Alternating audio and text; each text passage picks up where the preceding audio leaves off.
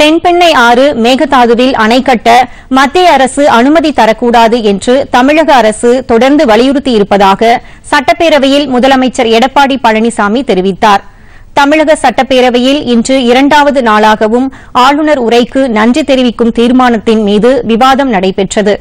இன்றைய விவாதத்தின் இறுதியில் பேசிய எதிர்க்கட்சித் தலைவர் ஸ்டாலின் ஆளுநர் உரையில் குறிப்பிட்டிருந்த பல்வேறு அம்சங்களை சுட்டிக்காட்டி அது தொடர்பாக அரசுக்கு பல்வேறு கேள்விகளை எழுப்பினார். நதிநீர் பிரச்சினை, கடன் தொகை அதிகரிப்பு, வருவாய் பற்றாக்குறை, நிதி பற்றாக்குறை, நிதி ஆயோக் அறிக்கை, சட்டம் ஒழுங்கு, நிர்வாகத் திறனில் தமிழகம் முதலிடம் பெற்றது, உள்ளாட்சி தேர்தல், இலங்கை தமிழருக்கான இரட்டை குடியுரிமை, தொழிலாளர்கள் போராட்டம் உள்ளிட்ட பல்வேறு பிரச்சினைகள் குறித்து ஸ்டாலின் நீண்டதொரு உரை நிகழ்த்தினார். குறிப்பாக குடியுரிமை திருத்தச் சட்டம் குறித்த தமிழக அரசின் நிலைப்பாடு குறித்து ஆளுநர் அறிக்கையில் எந்த விளக்கமும் இடம்பெறவில்லை என்பதை மு.க.ஸ்டாலின் சுட்டிக்காட்டினார். இந்திய சட்டங்கள் இரட்டை குடியுரிமையை அனுமதிப்பதில்லை என்பதை சுட்டிக்காட்டிய அவர் இலங்கை தமிழர்களுக்கு எவ்வாறு இரட்டை குடியுரிமை வழங்க முடியும் என கேள்வி எழுப்பினார். மத்திய அரசிடம் இருந்து மாநிலங்களுக்கு வழங்கப்படும் நிதி அளவு குறைந்திருப்பதை தனது உரையில் மேற்கோள் காட்டிய ஸ்டாலின் இதனால் மாநிலங்கள் பாதிக்கப்படுவதாக தெரிவித்தார். குறிப்பாக தமிழகத்திற்கு வழங்க வேண்டிய நிதியை மத்திய அரசு உடனடியாக வழங்க வேண்டும் என கேட்டுக் கொள்வதாக அவர் தெரிவித்தார். மத்திய அரசின் சிறந்த மாநிலங்களுக்கான விருது தமிழகத்திற்கு வழங்கப்பட்டிருப்பது குறித்து ஆளுநர் அறிக்கையில் தெரிவிக்கப்பட்டுள்ள தகவல்கள் குறித்து பேசிய அவர் சட்டம் ஒழுங்கு உள்ளிட்டவைகளில் அதே மத்திய அரசின் தரவுகளில் தமிழகம் பின்தங்கியுள்ளதாக கூறினார். தமிழகத்தில் முதலீடுகள் குறைந்திருப்பதாக ஸ்டாலின் கூறினார்.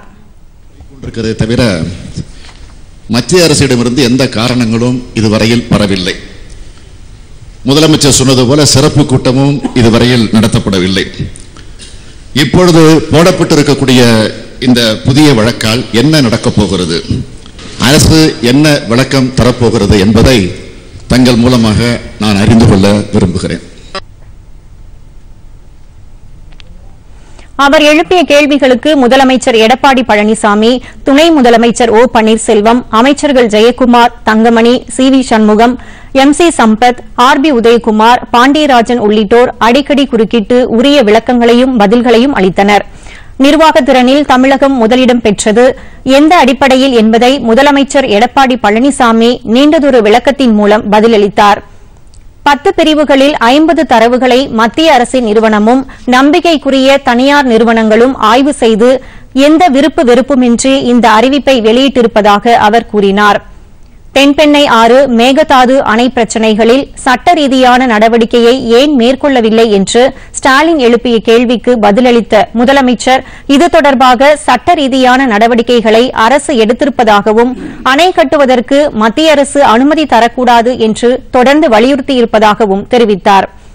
மாநில அரசின் கடன் சுமை மற்றும் நிதி பற்றாக்குறை குறித்து ஸ்டாலின் பேசியதற்கு பதிலளித்த துணை முதலமைச்சர் ஓ பன்னீர்செல்வம் மத்திய அரசு குறிப்பிட்டுள்ள நிதி பற்றாக்குறை அளவில் 3%த்திற்கும் உள்ளாகவே தமிழகத்தின் பற்றாக்குறை இருப்பதாகவும் அதேபோல கடன் அளவும் 25%த்திற்கு உள்ளேயேதான் இருப்பதாகவும் கூறி நிதி மேலாண்மையிலும் தமிழகம் முதலிடம் பெற்றிருப்பதாக தெரிவித்தார். மாறி குறைவாக நீர் தேங்குகின்றது. அந்த முழு கொள்ளளவை எட்டுகின்ற அளவிற்கு அந்த வண்டல் மண் அழுவதற்கு தான் நம்முடைய அரசு அந்த திட்டத்தை கொண்டு வந்திருக்கின்றதை இந்த நேரத்தில் குறிப்பிட விரும்புகின்றேன்.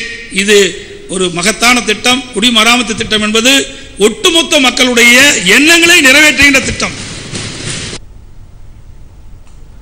நீட் தேர்வில் இருந்து தமிழகத்திற்கு விலக்கு பெற தொடர்ந்து முயற்சிப்போம் என மாநில மக்கள் நல்வாழ்வுத்துறை அமைச்சர் விஜயபாஸ்கர் தெரிவித்துள்ளார். பேரவையில் இன்று கேள்வி நேரம் முடிந்ததும் நீட் தேர்வு தொடர்பான பிரச்சினை குறித்து பேசிய எதிர்க்கட்சித் தலைவர் ஸ்டாலின் இது தொடர்பாக பேரவையில் 2 மசோதாக்களை ஏகமனதாக நிறைவேற்றி குடியரசுத் தலைவருக்கு அனுப்பி வைத்ததை சுட்டிக்காட்டி அதன் தற்போதைய நிலை என்ன, மேலும் இதுகுறித்து உச்சநீதிமன்றத்தில் அரசு வழக்கு தொடுத்திருப்பதன் நோக்கம் என்ன என்று கேள்வி எழுப்பினார். நீட் தேர்வை தமிழக அரசு ஒருபோதும் அனுமதிக்காது, அதேபோல நீட் எதிர்ப்பில் இந்த அரசு உறுதியாக உள்ளது என்று அமைச்சர் விஜயபாஸ்கர் விளக்கம் அளித்தார். தமிழகத்தில் கடலூர், கள்ளக்குறிச்சி, அரியலூர், காஞ்சிபுரம் ஆகிய இடங்களில் புதிதாக மருத்துவக் கல்லூரிகள் தொடங்க மத்திய அரசிடம் அனுமதி கோரப்பட்டுள்ளதாக அவர் தெரிவித்தார்.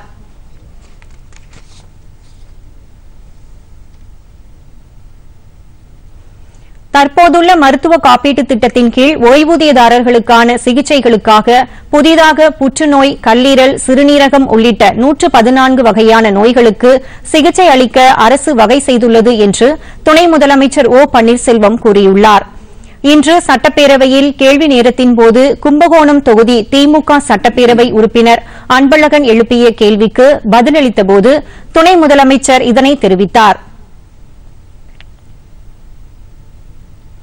சென்னை பள்ளிகளில் ஆழியாறில் பயிற்சி பெற்ற ஆசிரியர்கள் மூலம் ஏற்கனவே நடைமுறையில் இருந்து கைவிடப்பட்ட யோகா பயிற்சி மீண்டும் நடைமுறைப்படுத்த அரசு உரிய நடவடிக்கைகளை மேற்கொள்ளும் என்று பள்ளிக்கல்வித்துறை அமைச்சர் செங்கோட்டையன் கேள்வி நேரத்தின்போது கூறினார்.